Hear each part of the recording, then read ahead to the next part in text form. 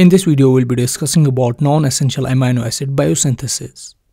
The non-essential biosynthesis includes the biosynthesis of non-essential amino acids through glycolysis, citric acid cycle, and pentose phosphate pathway. We see the non-essential amino acids includes the alanine, proline, asparagine, aspartate, cysteine, glutamate, glutamine, glycine, serine, tyrosine, and arginine.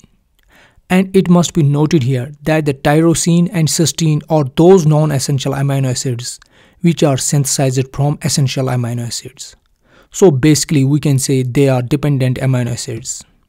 The tyrosine is synthesized from phenylalanine, whereas the cysteine is synthesized from methionine. Now we see here there are three primary pathways from which we get the non-essential amino acid biosynthesis: the glycolysis, the citric acid cycle, and the pentose phosphate pathway. Now let's get into the details. We start with the glucose molecule. It's driven into glycolysis. First we get the glucose 6-phosphate and then 3-PGA, that's 3-phosphoglyceric acid.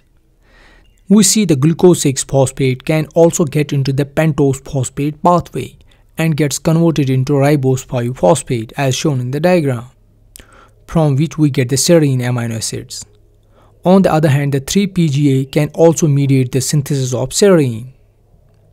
The 3-PGA is further converted into phosphoenol pyruvate and erythrophore phosphate.